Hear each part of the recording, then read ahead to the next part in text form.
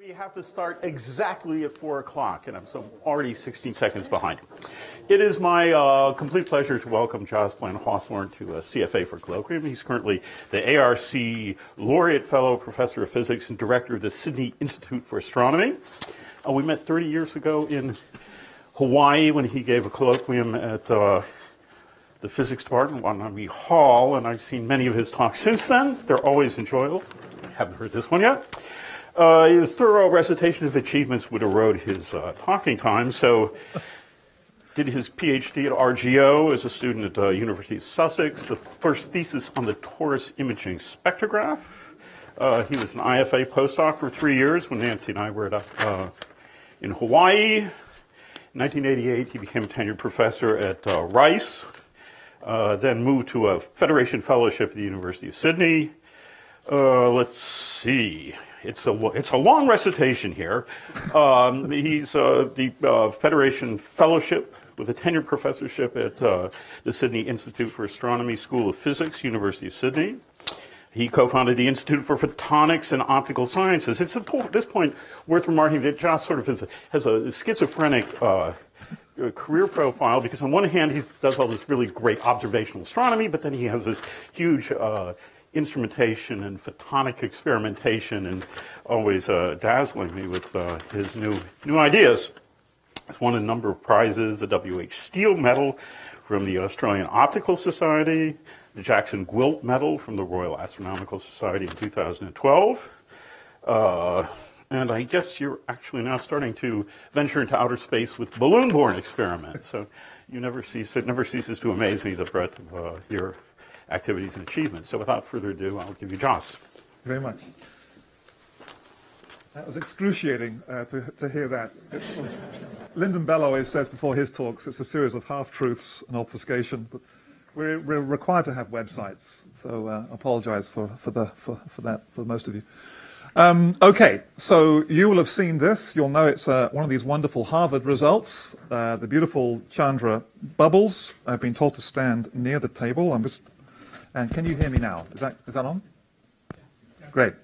I'm actually 6 foot and a bit, so you should lower the camera a bit. I got my head chopped off. All right.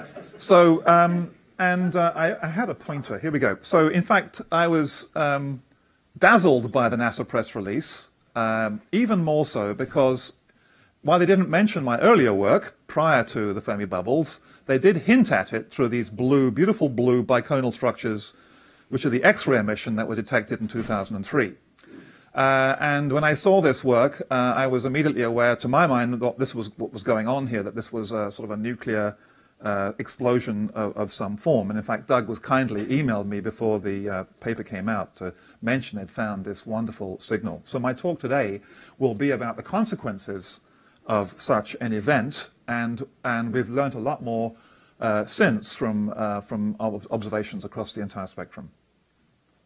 So I want to go back to a paper I wrote in 2013, the fossil imprint of a powerful flare at the galactic center along the Magellanic Stream.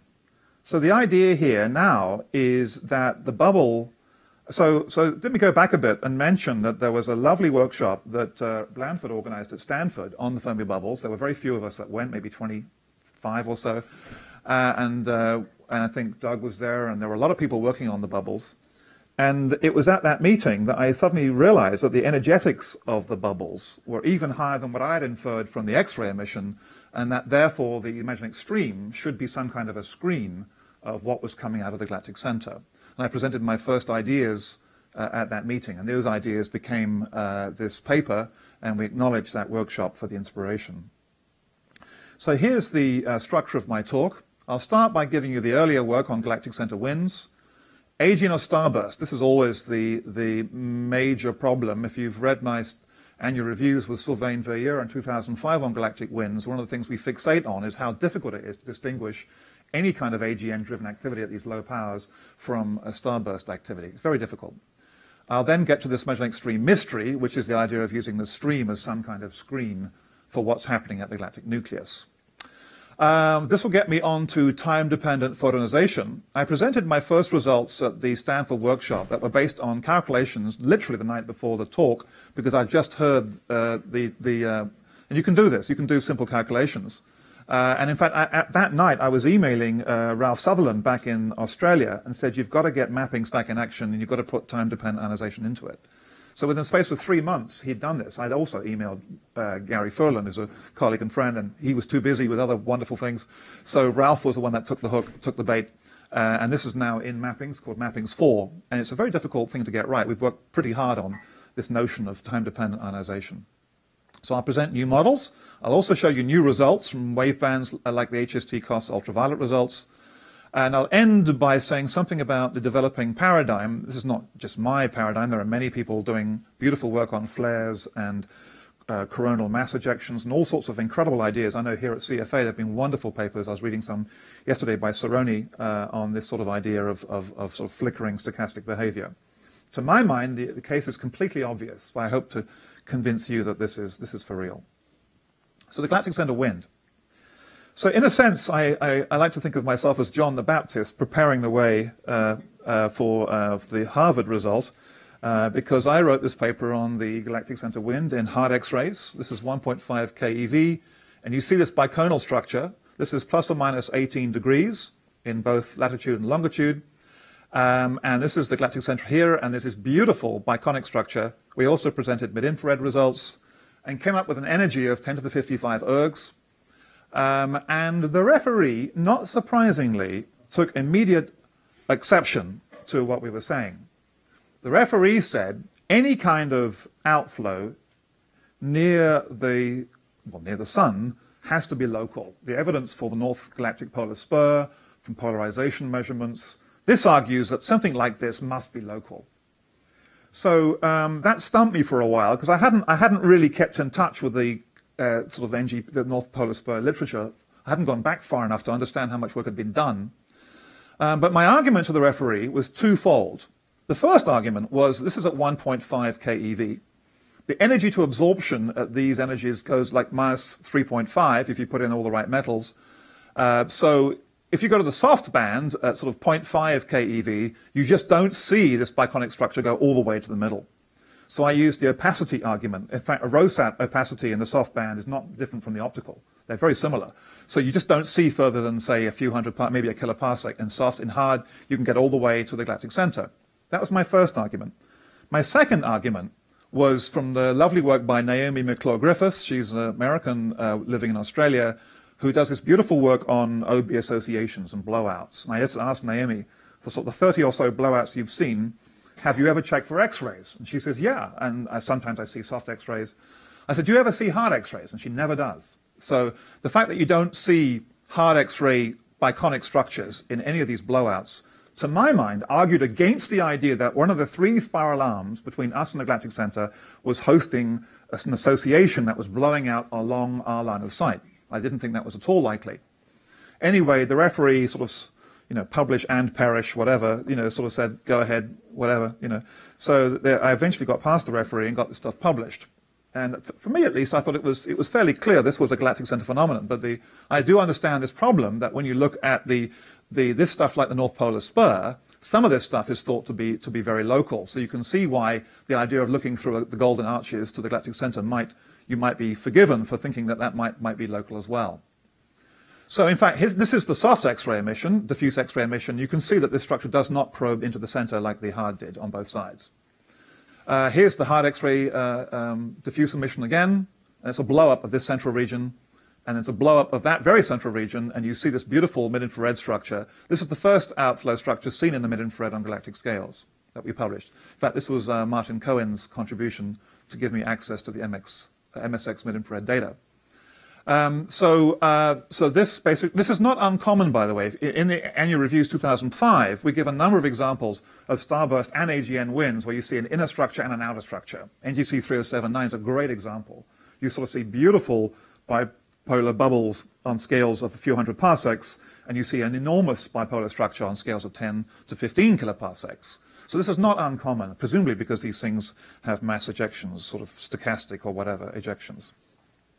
The last line of my paper, 2003, was the following. Very energetic winds may be common to all galaxies, but very difficult to detect. I wish I'd had the nous to think about looking for the gamma ray counterpart. I'd never even crossed my mind. So it's a tremendous result to see our colleagues here at Harvard detect this stuff. Okay, so you know well about this. I don't have to spend too much time on it. The Fermi bubbles are now a very famous result. Discovery paper 2010 by colleagues. I know that two of them are at MIT, and of course Doug is here. And they won the Rossi Prize, and I was lucky to be there in January at AAS Seattle for the discovery in the gamma rays of the unanticipated Fermi bubbles. And I think this is entirely correct. I don't think anyone had foreseen this sort of phenomenon, at least on these sorts of galactic scales. And this is the 1 to 3, 3 to 10, and 10 to 500 GeV signature. And they've got two different ways of subtracting off the background to bring out these bubbles. The point I want to make, which I don't think was clear to some people early on, I mean people that had begun working and modeling on this, is the X-ray structure is no different. If you take this, shove it in 8-off coordinates, it's true that if you put it in Cartesians, this structure misses the bubbles. But if you put it into 8-offs and superimpose it, it does a beautiful job of filling in the underside of both bubbles. In fact, there's structure in here that you can see connects beautifully to the X-rays on the southern side. But it's not as clear unless you put it into the 8-off projection. So I'll just borrow a couple of images from Doug and his team. One thing that they make very clear is that this structure, whatever it is very sharp-edged. It's nice contrast from background into the bubbles. And the other thing, of course, which is really quite beautiful, quite extraordinary, which I think has been confirmed by subsequent workers, is the bubble spectrum goes from 1 to 100 GeV, is very, very flat. I was just with Bill Matthews recently, and he agrees that this is a very difficult thing to really get right. Like, why should it be so hard? Whereas diffuse gamma ray emission is plunging by about 10 GeV. So it really is a new phenomenon, some very, very hard gamma ray structure, very sharp-edged. So to me, when you think of high-energy processes, you often think of them as diffusing past a boundary, so boundaries get washed out. So the very fact this is so sharp-edged suggests some kind of trapping. So possible origins. Okay, so the sorts of origins that people have posited, the first one is hadronic cosmic ray protons that collide with thermal nuclei, producing neutral pions, of course, heat decay into gamma rays. I have a hard time with this model. I've never understood any of the talks in this field. It's nice work, and they present their work very, very well. Because for me, they're saying these structures, I mean, some of the early papers were saying they were a giga-year old, and more recently, more like 300 mega-years, because they need the time scale to get the protons out there. I don't believe it, because I've never seen structures that live above and below a galactic plane that's more than 10 million years old. Our annual reviews goes through sorts of timescales for outflow structures in galaxies. They're never longer than 10 million years, maybe 20 if you're lucky. Nothing on the scale of hundreds of millions of years to billions of years. I've never seen that. So the other model, which I find much more appealing, although the hardness of the gamma ray emission is somewhat difficult still, is which I think is the point that these people make who work on the hadronic ideas, is a leptonic idea. Now you've got cosmic ray electrons, inverse Compton scattering off various CMB or interstellar radiation fuel backgrounds. These can produce gamma rays. And now you've got to get the cosmic ray electrons out there quickly. So you need a fast-flowing wind, which is fine because the winds in galaxies are sort of 10,000 kilometers per second. We've known that for a long time. So the timescale now is measured in mega-years, to get enough of these cosmic ray electrons out to where all the gamma ray emission is happening. The third idea, and this is to pinch Doug over here, is what I call gin and tonic. We've had hadronic, leptonic, and gin and tonic, and this is dark matter annihilation. So I don't know what to make of that, other than to say that there are people who publish very well-cited papers, including Doug, in PhysRev letters, and another very highly cited paper on AstroPH that didn't get published, but very nice work. But I would argue, even though physicists love you for it, that extraordinary claims require extraordinary evidence. So, and there's a comment at the bottom. I'll eat my words if anyone can make a stronger case for dark matter annihilation in the years ahead. If I'm wrong, I apologize. So gamma ray bubbles, these are sharp-edged cosmic rays trapped, presumably by turbulent magnetic fields as they advect in this expanding thermal wind bubble. So it's some sort of sharp-edgedness due to trapping by field lines. Okay. So, in fact, if you go, one of the things you learn nowadays, of course, Ken Freeman always reminds me, is that that things that we knew about get forgotten, or ideas get regurgitated every 10 years, and the person speaking has no notion of what happened 10 years, 20 years, 30 years. I'm sure you've all seen that numerous times. It must drive you mad. It drives Ken Freeman mad. So I've actually formed a love for the history of astronomy. I've actually written about it with various people, looking back through the literature, and it is embarrassing how many wonderful results we claim are new are in fact very well known from previous years. So further evidence for the wind, old and new. Well, Jay Lockman is one of those people who deserves credit. This is back in 1984. And what he showed, the data I'm showing here, by the way, are Naomi's data with Jay in 2013. But he showed from much less data that the central, this is the galactic center over here, GC, and there are these big cavities where the H1 is almost undetected on both sides. So he made the point very early on, saying, look, you know, people like Joel Bregman like the idea of bulges driving winds, and Ed Salpeter had made similar comments. So he said, you know, it could be a wind that blows all of this out. And as I've pointed out to Jay on a number of occasions, you know, you can do that purely with ionization. You can just basically ionize the stuff away. Which of course then means there should be some kind of recombination signal in these regions. And it's actually quite hard to say yay or nay whether that's true. But anyway, it's a beautiful result that the H1 appears to be swept out, which is also interesting because it means if it is swept out, the radiation is getting out from the center and propagating a great distance, as you know happens quite a lot with AGNs. A second side of this, I won't have much time to mention these results, just one of the latest results, is the idea of using quasar stars, and in fact not just quasar stars, also halo stars, using especially stars that have like blue horizontal branch stars that are fairly featureless, so you go off and use them at some great distance as background probes, and you probe all the absorption lines out to you. And that stars are better than quasars in this respect because you can get a distance to the star and you know how deep you're going with your absorption lines. There's a lot of work going on here. There's already been a number of papers along the stream and through the Fermi bubbles. I'll show some pictures later about this. And in fact, here's one of those nice plots. This is by Rongman Bordeloy. He's got a paper coming out next year. Andrew already has a paper, and there have been papers last year as well. So what you see here are various sight lines through the bubbles, and there are detections there are detections everywhere, I should say. And these are from halo stars. Some of these are from quasars. And these are from halo stars looking through down towards the bulge region. And you always find in all of these ions, from low ionization states at few EVs up to 100 EV, you always find multiple components. We have a big team and with a lot of experience, like Blair Savage, and forgetting some names now. And they're very experienced at looking at absorption line structures, and they're able to paint a picture of ionization kinematics, low ionization and high ionization kinematics as you go off through the bubbles. And you clearly detect the presence of highly ionized gas in these bubbles, somewhere in the shells, I presume, being driven by this process. So there really is some expanding in train material in addition to the gamma ray and X-ray emission.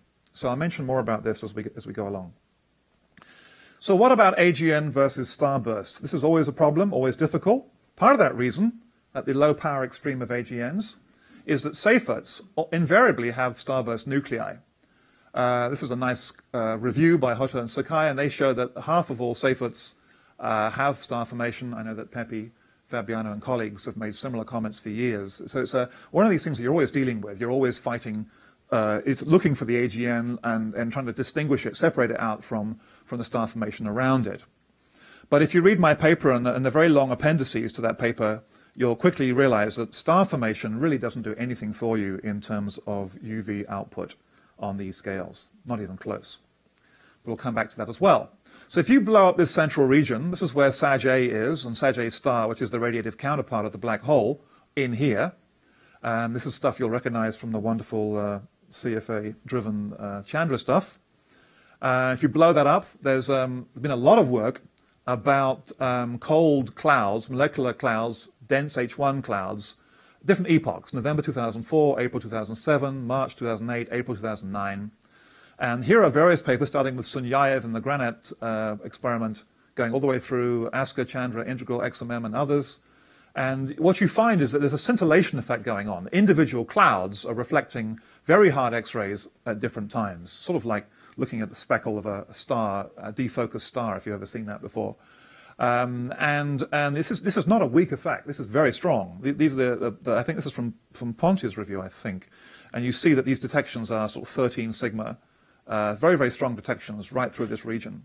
And what you're seeing here has a light crossing time of something like 40 or 50 light years. So you're seeing timescales up to 100 years at least, and they make arguments for longer in the recent review by Ponti. So there's an awful lot of flickering going on, some very, very powerful phenomenon, which I think is almost certainly to do with Sagittarius star rather than local sources.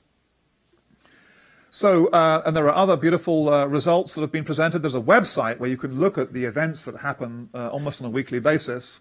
And in fact, this paper by Nowak concludes that there is a flare essentially every day of the year. You'll find evidence for a flare from Sagittarius star. I think this is from Chandra, from X-rays.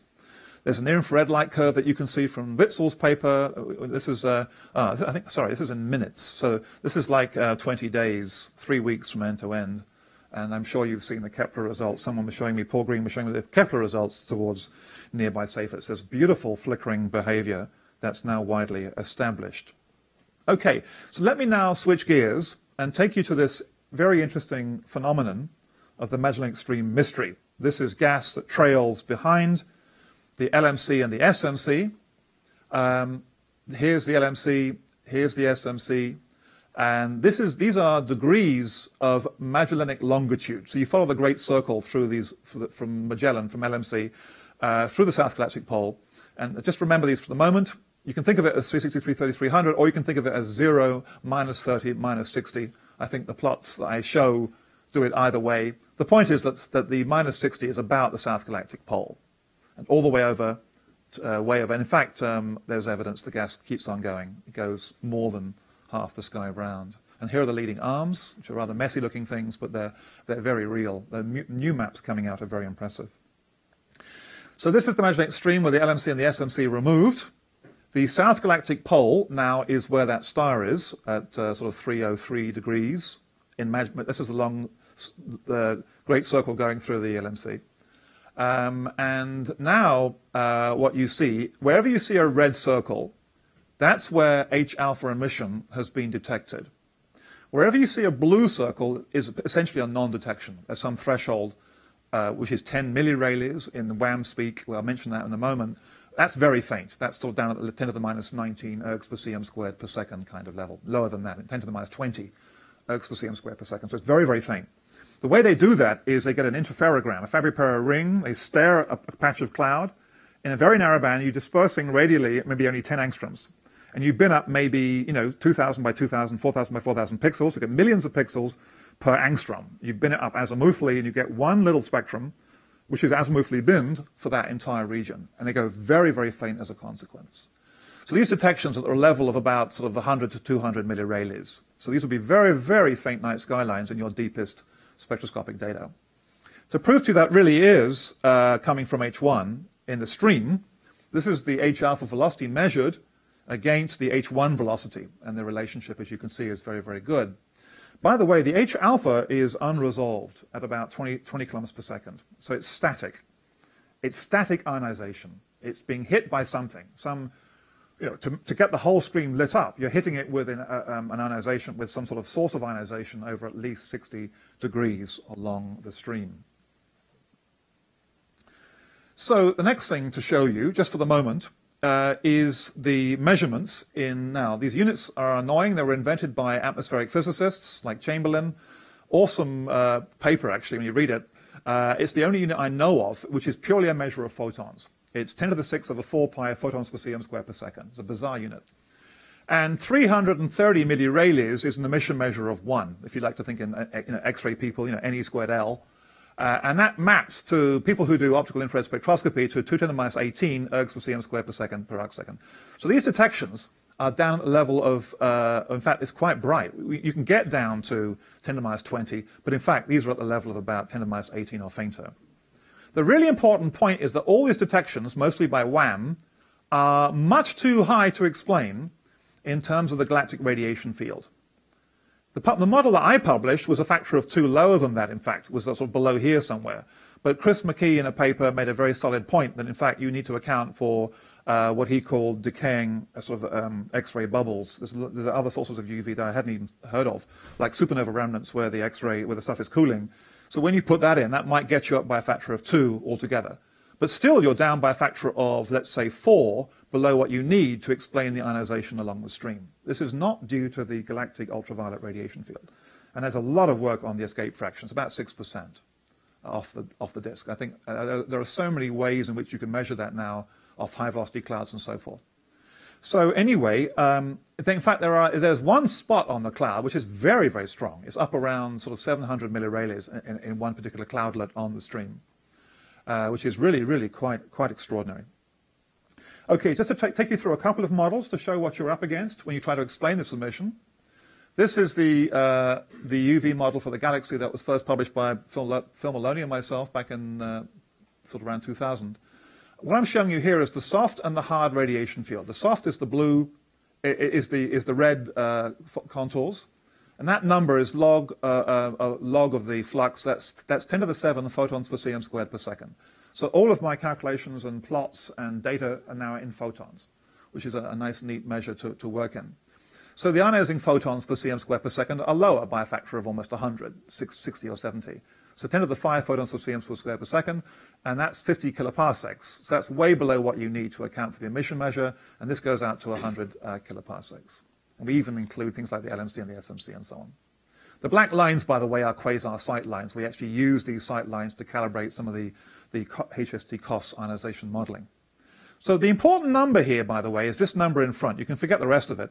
This factor here is a factor of 2 for Chris McKee. So that's actually 40 millirays. It's about as good as you'll ever get from the UV field, from the UV intensity from the galaxy. Now, the thing to be aware of is this is all predicated on the idea that the stream sits at 55 kiloparsecs, which is almost certainly not true now. I'll get to that in a moment. In fact, the stream must be much further, and there are many teams like Gertina Besler. I think she's one of your wonderful products, and she has done lots of modeling, and there are many other groups besides, and they all get much further out now because the LMC and the SMC was Nita Calavialil's work, beautiful work, where she showed the proper motion of the LMC and the SMC was much faster than we thought, like 40% higher.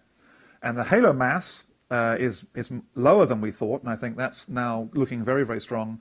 And therefore, the orbit must be highly elliptic, and the stream must push out to at least 75, maybe even 100 kiloparsecs. So therefore, this gets even harder to do. An alternative approach, I know that many of you at the CFA over the years have written lots of papers about extended narrowline regions in galaxies. Well, of course, you know about Seyferts.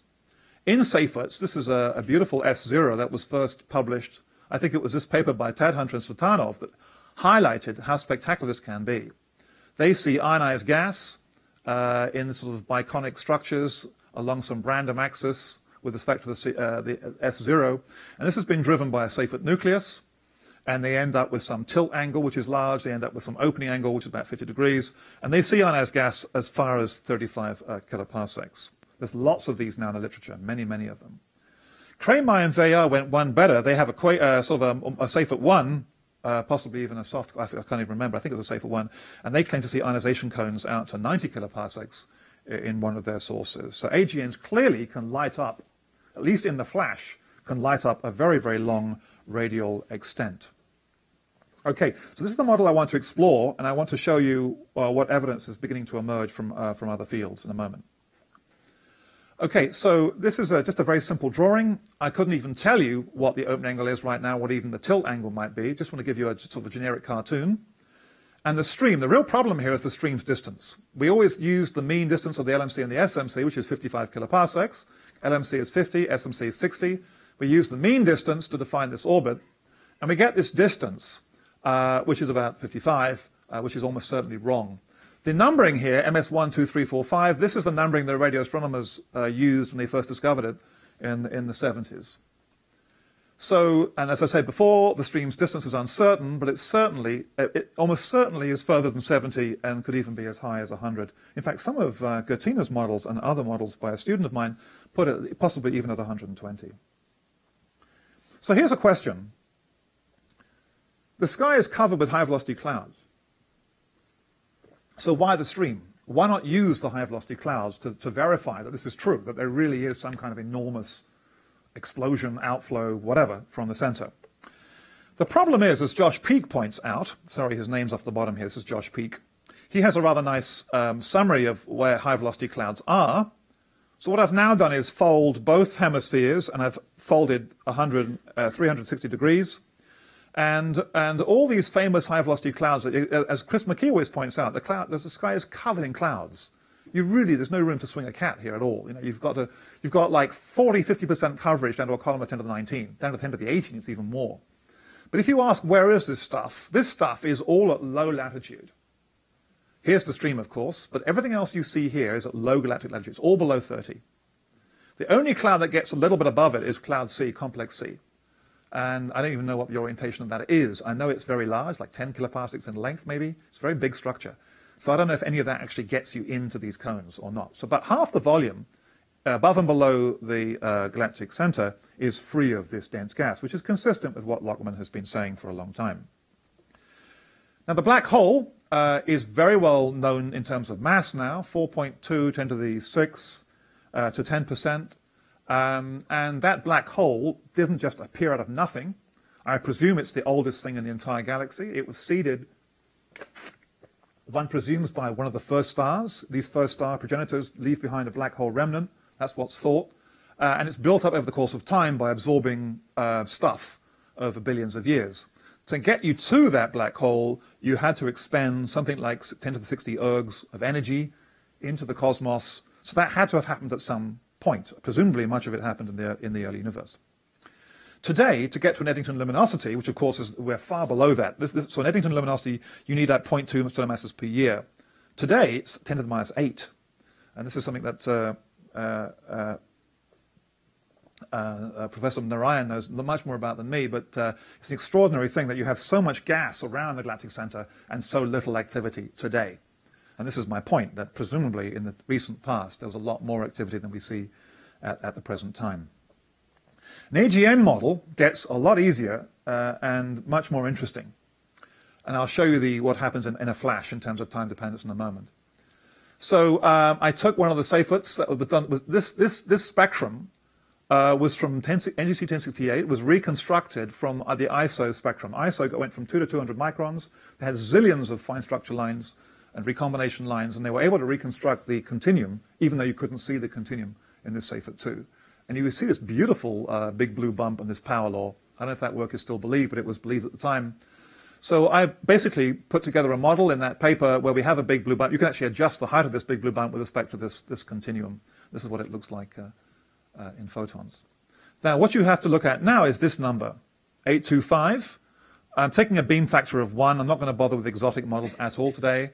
The Eddington luminosity, we've got that around 10% for the moment. The escape fraction, to be consistent with John Mulcahy's work, is about probably 100%. That when he needs essentially all the inferred emission along his axis, and you could make that lower, 50 or 30% if you didn't believe that. And the distance, scaled to 55 kiloparsecs, presumably it's much further out, but that gets you in the flash up to 800 millirayleigh, which is a factor of 20 higher than what you get with the galactic model.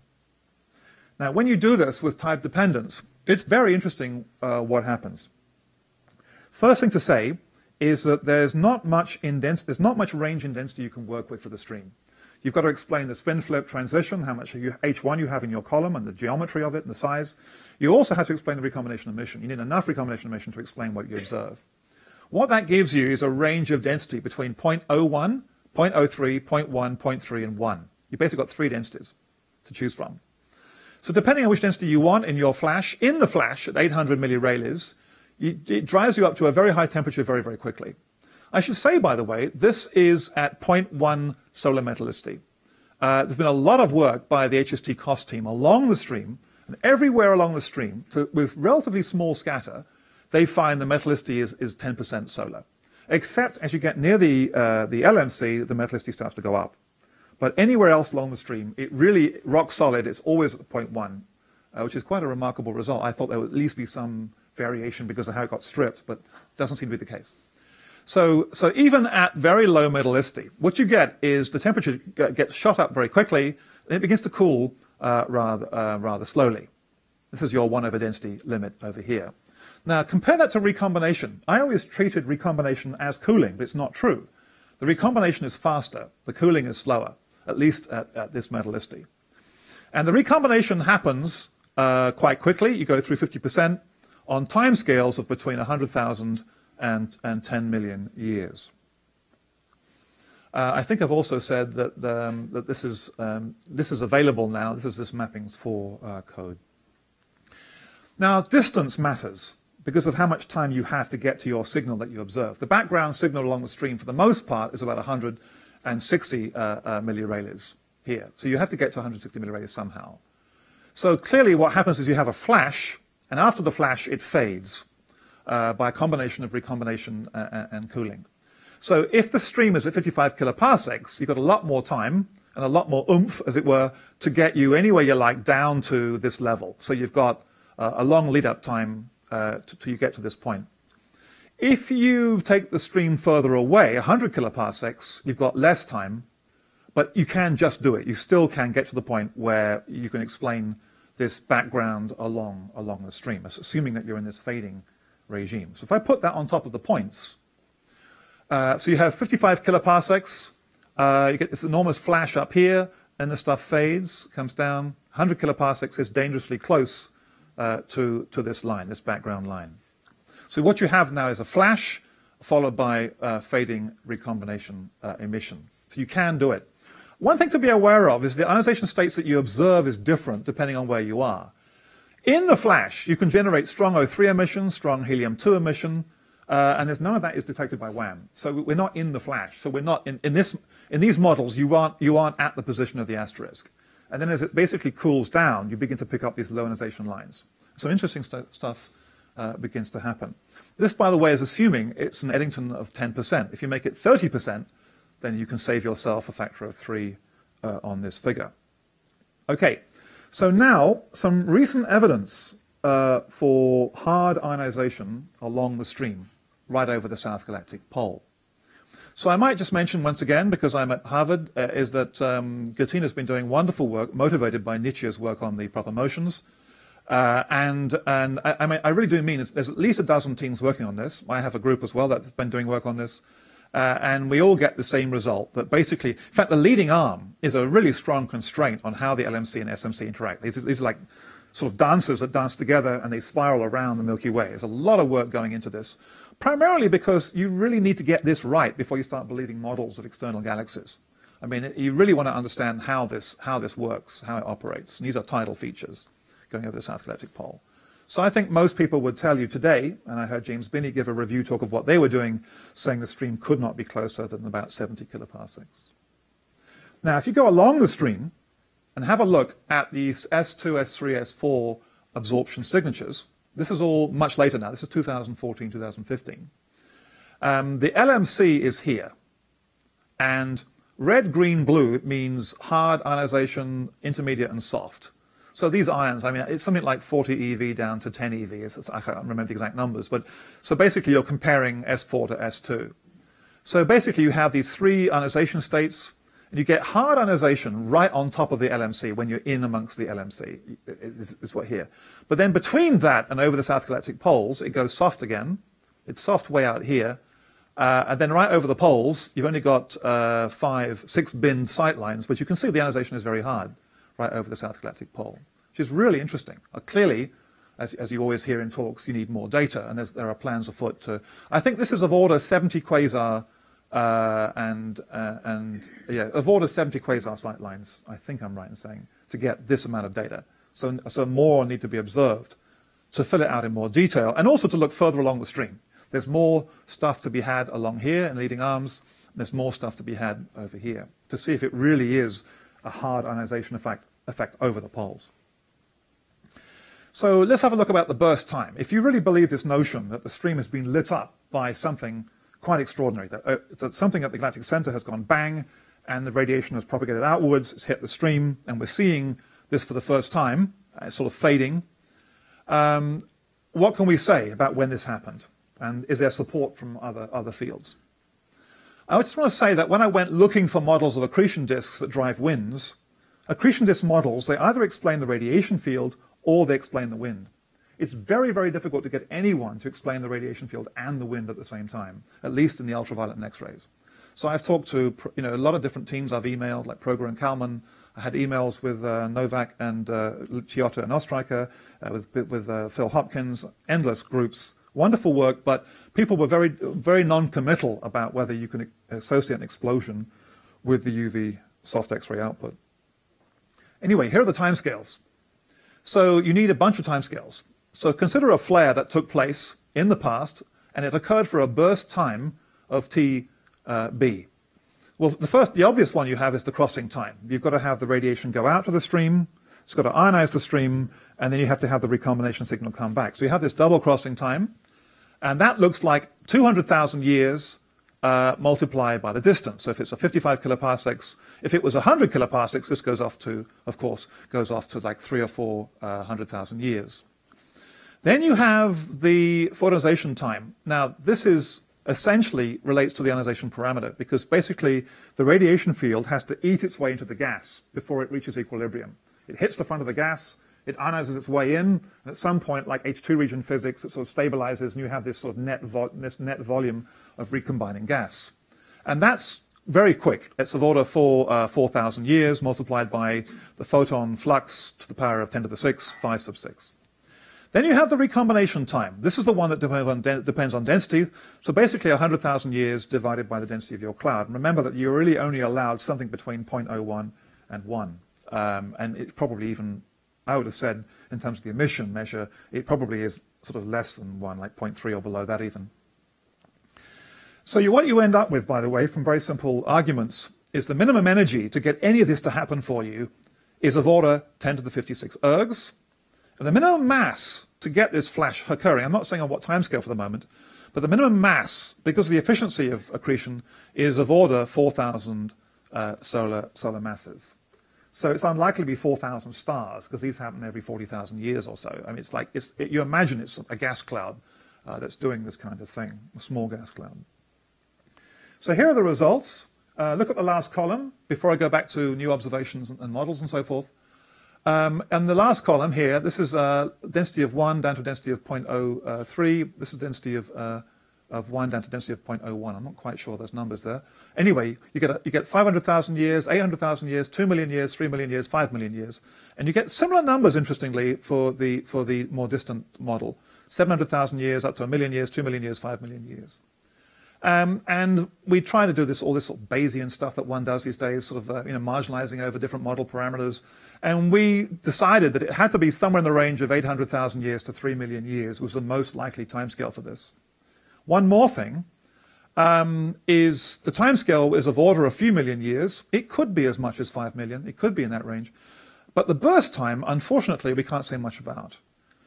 We're not sensitive to burst time because of the inhomogeneity of the stream and differences in density.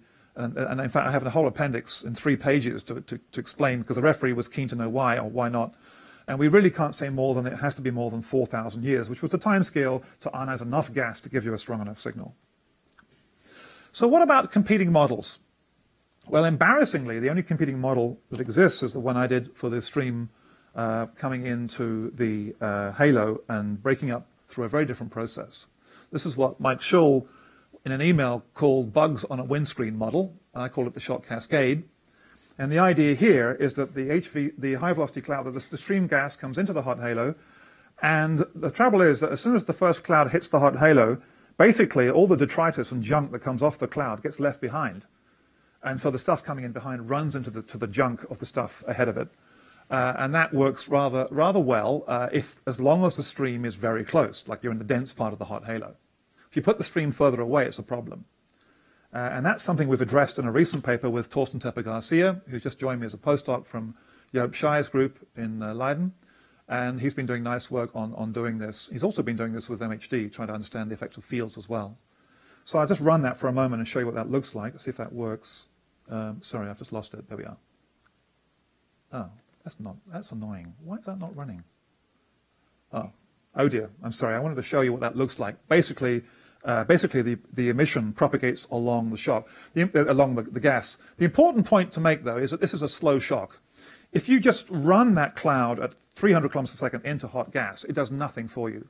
The density contrast it just doesn't give you strong shock. What you need is dense gas being hit by dense gas to get you up to these emissions, and then you basically are in the slow shock regime. And what that does for you, because of the Boltzmann factor, you know that when you're in the slow shock domain, basically when your energy levels of n equals 2, 3, 4 at the higher energy levels, these basically become overpopulated through the Boltzmann factor with respect to H beta, and basically you end up with this recombination coefficient that looks stronger. This is a result, I should say, from Schull and McKee's 1979 paper, which is interesting because there's no dust to speak of in the stream. It wouldn't do you anything like absorb H. So this ratio you normally muck around with through the presence of dust. So without dust, we would predict that the Balmer decrement would be a larger number than 3. Most of this stuff would be up around 3.5, 4, or even 5. So that's a prediction for WAM to go after in Chile, which is hopefully it'll do quite soon. So the other model I've already mentioned is the Seyfert flare model, and you cannot get away from a Balmer decrement of 3. You just can't do it. If you're going to hit it with any kind of radiation field from the galactic center, and you wouldn't see these hard ions unless you were right on the flash when it first happened. But for most of the lifetime of the flash, you wouldn't see much in the way of hard ionization. So what can we say about the galaxy? Well, it turns out that there are a lot of nearby galaxies that have, no, well, not Fermi bubbles, because that's gamma ray emission, but have radio bubbles, like FR1, sort of low luminosity type structures. There are many of them. I think I counted more than 30 well known. And here's a particularly spectacular example in radio continuum from Bill Keel. This is a nearby Seyfert as well. And there's a lot of objects that have these beautiful biconic sort of radio structures. And I've always imagined that what we're seeing is sort of an early phase of what you see in these nearby Seyferts. There's another one I saw recently in Astro PH. I thought I'd just dump it in here. This is by Mao. Do I have that reference on here? Yeah, here, Mao 2015. This is another one of these nearby spirals, and it has these beautiful radio lobe-looking things coming out from it. So I rather imagine the Fermi bubbles is somehow related to this kind of process. So what can we say about the presence of a jet, or do we even need a jet? So when I gave a talk at Columbia, Jerry Ostreicher asked the question, well, if it's going to be a low-powered Seyfert, the jet can be coming off at any angle, and therefore why are the bubbles going off north-south, or even close to north-south? They could be at some small tilt, like in galactic winds can be tilted by tens of degrees. And I think the point is that you see in these models, jet models that break out into inhomogeneous gas region, density region, the energy of the jet just gets diffracted or dispersed into the local volume, and that local volume just pumps up.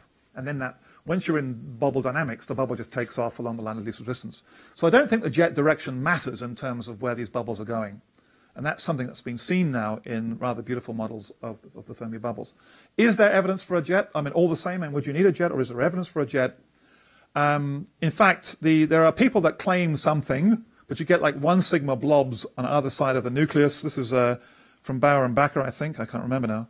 From the VLBA, and there's been something said in the X-rays. So it's very, very tenuous stuff. I don't think the evidence is at all strong for the presence of a jet. You might know better, Doug. You're willing to speak if you know better from new observations. In any event, I don't think the presence of a jet matters necessarily. But there are lots of papers coming out about the presence of a jet and how jets blow bubbles. Here's one such example. I like this paper by Guo and Matthews, 2012. They also presented at Stanford, and I was blown away by their numbers for energy and timescales because they look just like mine. So the dotted lines that you see here are the Fermi bubbles, so plus or minus 50 degrees or something. And what you see here is the cosmic ray energy density. Now, it looks rather frog-like, complicated. This is 1 million years, 2 million years. But the point they make in their next paper is that when you add viscosity, it smooths this stuff out a lot. It looks much more like a bubble structure. So I'm just showing you their early results because it's the only one I had loaded. And this is the temperature down here. And they're saying there'll be a sort of a shock precursor at very diffuse levels that you could possibly find. So I like that work for a number of reasons. I was quite stunned. I don't doubt it's fortuitous because I had numbers like 0.7 or 0.8 to 2.6 or something. But basically, they got a timescale of 1 to 3 million years, which is an awful lot like my timescale. And the energy range they were offering, they said that their lower number of 1055 was a concession to my paper because they thought maybe, but in fact, they would argue now, as do many papers on this stuff, that in fact it's 10 to 56, 57 ergs is much more, the high energy side of this is much more likely to really get this stuff going, especially if you want to get the hard part of the gamma ray spectrum. And the other thing they say, which I'm not sensitive to, is that this would have needed to have occurred for a burst timescale of 100,000 years up to about 500,000 years. So they would be saying that this thing turned off, whatever it was doing, it had a great time a few million years ago, but it turned off maybe possibly even within the last million years. Who knows? So I was sort of gobsmacked by this, and in fact it was their talk that convinced me that we should write out what we were trying to do in terms of the Magellanic stream idea of using that as a screen. Okay, let me finish up. I think I'm down to my, I've lost the clock. Where is it? Yeah, I'm down to my last little bit here. So let me say something about this. This is really very interesting. So the idea of AGN flickering over long timescales.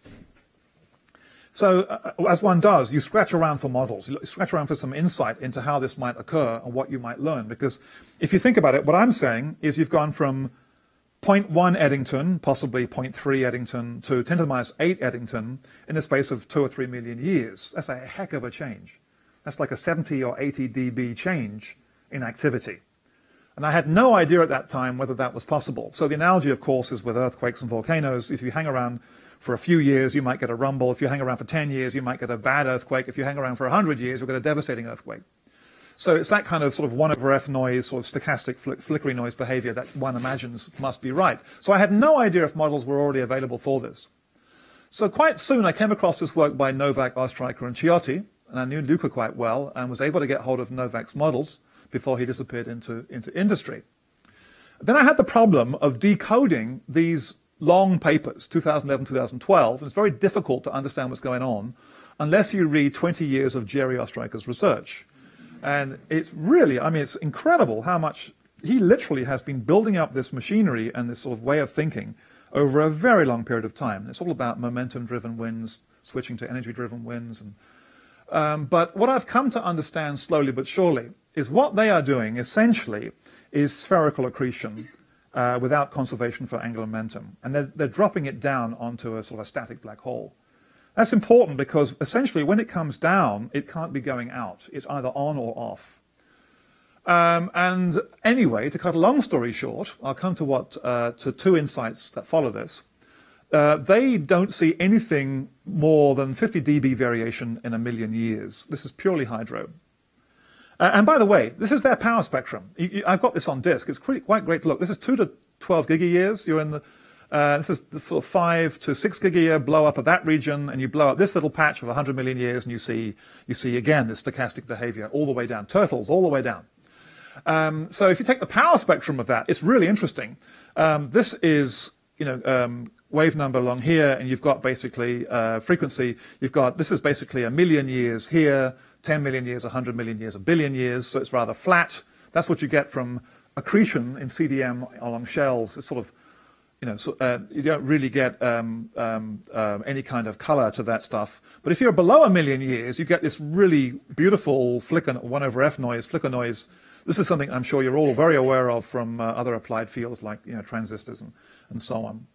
And I'd love to digress into droplets of water on hot plates and how it breaks up, but it's not entirely the same as accretion onto black holes. Professor Narayan can correct me from a career on that. But anyway, I was a little bit worried by that because I wasn't even sure what to make of these models and if there was any confirmation to be had from other models. So I came across this work by Phil Hopkins. And he's done two things which I think are rather nice. He has a Shikura-Sunyaev disk, so he now worries about accretion onto the disk.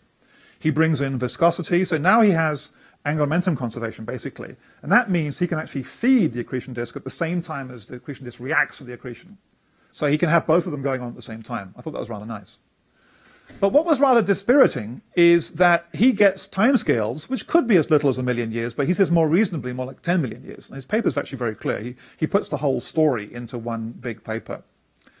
And so what he sees, he says, is an awful lot like what they see here. They get sort of flickery behavior in this hierarchy on many, many scales in time, but it looks convolved by something which might be 1 million years or 10 million years long. And as far as I can tell from their plots, they are not getting variations much bigger than, say, 50 dB, although, to be honest with you, I haven't had a chance to troll through the data and look at that for myself. So let me just finish up by saying that I go to Oxford a few times a year, and I get to have lunch with Steve Balbus, who is a very impressive individual who knows a lot about these magnetized disks. And his comment to me was, I really need to be looking for models which are MHD and reconnection driven, because there you have essentially field lines that basically the whole disk is threaded by field lines. Your MRI instability, of course, which you need to generate this whole turbulent regime. And his point was that you need the field lines to feed stuff, to drip line stuff onto the disk. And in that way, he imagines that you can compress material in the MHD domain, and then you get these much, much bigger flashes and much shorter timescales. So he said he wouldn't be at all. His intuition was the flickering would be at least as stochastic as this, and possibly a lot more. So I now need to make contact with someone like Charles Gammy or whoever's, and I'm not sure how far down the track they are with their modeling, but his intuition was that MHD would do a lot more for us. And he said you should really be doing MHD anyway if you're working on accretion disks. So there's a lot of work going on. I had a slide I took out. It was too information heavy, but there are 25 projects I've counted on the Galactic Center happening in the next 10 years. I mean, spectacular things like IceCube, which claims it will see neutrinos from the hadronic process, and within 10 years they'll be able to distinguish the bubbles because they can tell where the galactic center is. I thought it was an amazing concept if that's true.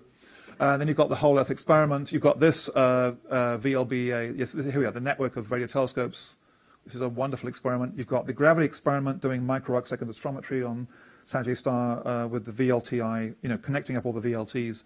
There are so many beautiful experiments taking place.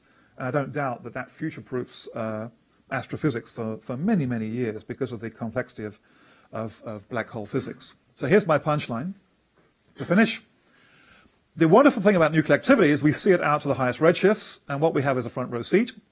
And we observe flare-like behavior on a daily basis, and I would love to know more about how these flares occur. I know the models depend heavily on what happens in solar astrophysics, some sort of coronal mass ejection, but I'm sure we'll get to the point of probing this stuff directly one day very soon. The imprint of full-blown Seyfert activity is visible across the stream. This is my position. But at the present time, it's very hard to explain this enormous variation in activity on a million-year timescale. The stream itself, by the way, provides spatially independent views of the galactic center. And this is something that will be explored by Andrew Fox, Rugman Bordelot, MIT, and others. And I'd end up by saying that if all this stuff hangs together the way that you've seen from the hard X-rays and so forth, we're talking about AGM bursts that are frequent, they're short and they're sharp, and stochastic and possibly even flicker noise behavior. And basically what we're looking for is something which explains an event like this, which looks an awful lot like the Fermi bubbles. Thank you very much.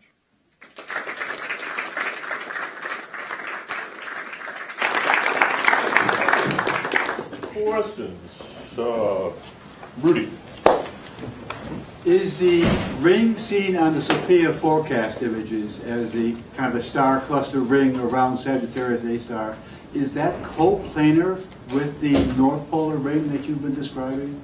Sorry, which ring is this? I'm not sure what you mean by a ring. On the Sagittarius A star high-resolution images taken by the 747 flying Sophia telescope, there is Sagittarius A star with sort of... there's some rings around out there. It has a ring full of resolved stellar-like things, and it is in a plane inclined to the ecliptic, rather like a polar ring.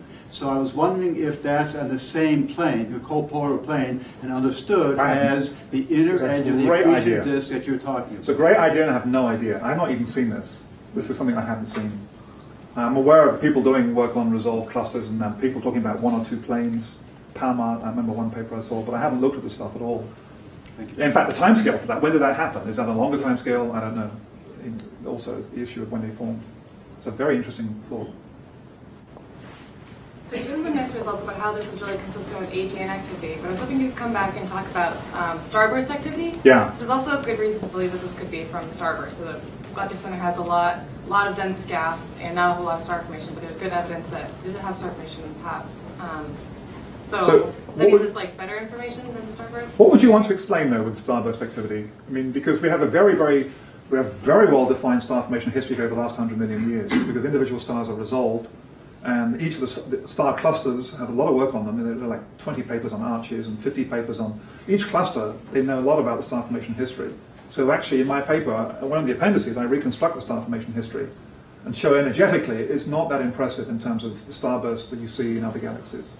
Not for radiation.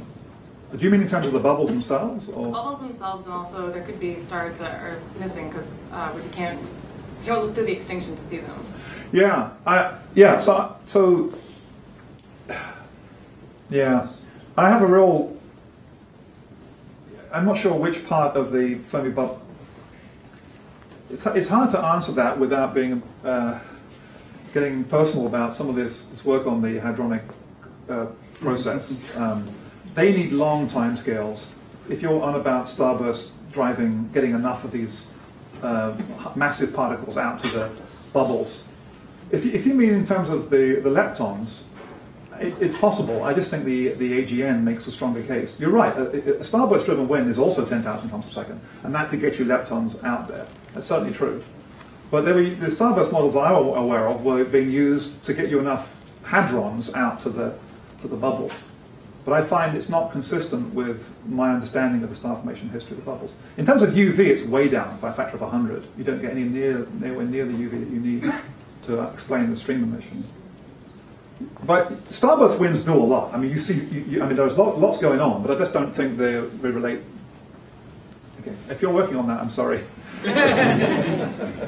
I hate knocking back other people's work. So, Josh, I just want to be sure I know what you require. So you need an outburst of some sort from our galactic center a couple of million years ago. There should have been a burst of radiation, I gather, in order to do something to the LMC. Big burst of radiation. Yeah, but you also need, am I right, output of mechanical energy in a wind or jet? Yes. So this explosion should have done both. Yeah. And is it 10 to the 56 ergs in each of these two bands? You did ask me that. It works out about that. Yes, it does work. Each needs about the same. That's absolutely right. Okay. Now, you kept saying that this must have been a Seyfert, 0.1 Eddington, or whatever. Yeah. But you really don't know that, right? It could have been any fraction of Eddington. Could it have been if you put the stream, the trouble with that is if right now the AGN looks good at 50 kiloparsecs and maybe even the shock cascade, if you put that stream much further out like everybody wants it, it starts to get really hard. And that's why I say that you really want the maximum output you can ever get in conventional accretion-disk physics. And Eddington, I presume you can't be super Eddington. Well, that was my question. Yeah, well, but that's where my beaming factor comes in. So that makes you very happy because I could have that any number you like. I could make that 10 or 100, and then I'm laughing. It's easy. You can put the stream at 10 megaparsecs and I can light it up. Okay, I think we should talk before you catch your plane, because if you have a couple of Eddington accretion, it very naturally produces half of its output in a wind, half of its output in radiation. Oh, that's I It missed looks that. just like an AGN as far I as read one of your reviews. I should have known that. Actually, I did kind of know that in the back of my mind. That's an interesting point. So I should tell you that the work that's coming, you're going to get ionization diagnostics up to like carbon, much higher ionization states. So if it's going to be blasting with a beam factor, I presume the radiation field must be hardened. So you must go hard to soft. So therefore, the highest ionization states, and maybe where you see that very, very bright H alpha, it gets to 800 milliradians, maybe that's consistent with some kind of focusing of the radiation field. And the radiation field is a lot softer as you go off in azimuth, in polar angle. So actually, whatever model you come up with will be testable soon with HST class. Okay. Because there can be many more ions observed. Very good. Okay. Yeah, it's amazing. I think that would be my guess. I'd completely forgotten about that. If our that. galactic center did something, maybe it went briefly super Eddington and kind of pretty much produced both of the things you need. But how narrow would super Eddington be? Would it be, what sort of Lorentz factors we... Oh no, it'll be very modest, Lorentz factor wise. So it's at tens of degrees, still resolvable. It's not some sort of pencil beam. Yeah. It'll be, tens of degrees. Well, we have the perfect screen to test that. Good. That's an amazing concept. Thank you. Tony. So the interstellar medium in the galactic center comes in nice convenient lumps of 10,000 to 100,000 solar masses at a time.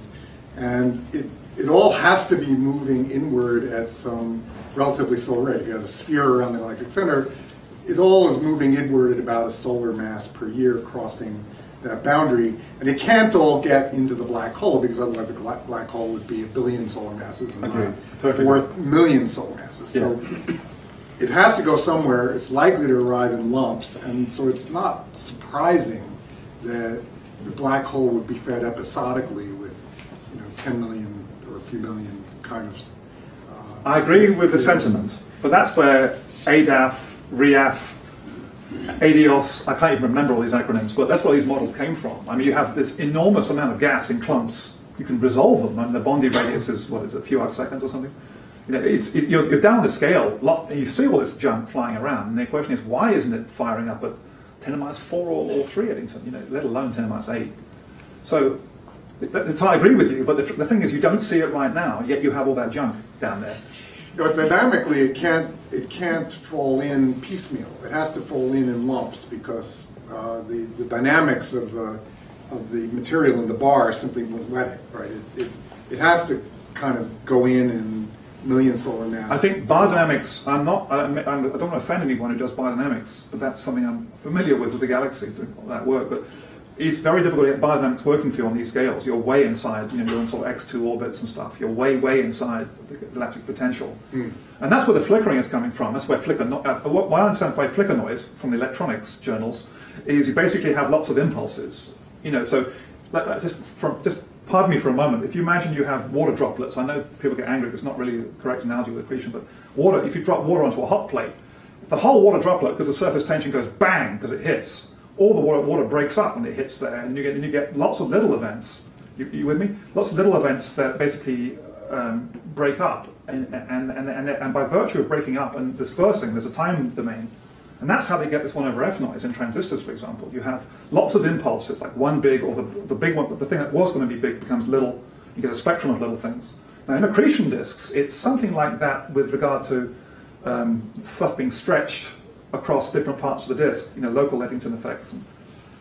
I mean, they need it. It may come in as a whole, but it goes piecemeal somewhere, which is where the flickering, I think, comes from. I think. Right. So you haven't laughed yet. No. But I can tell you, accretion disks are not water droplets. I thought it undermined people's work to say such a trivial thing. Joss will be here tomorrow, so maybe we'll thank our speaker again and.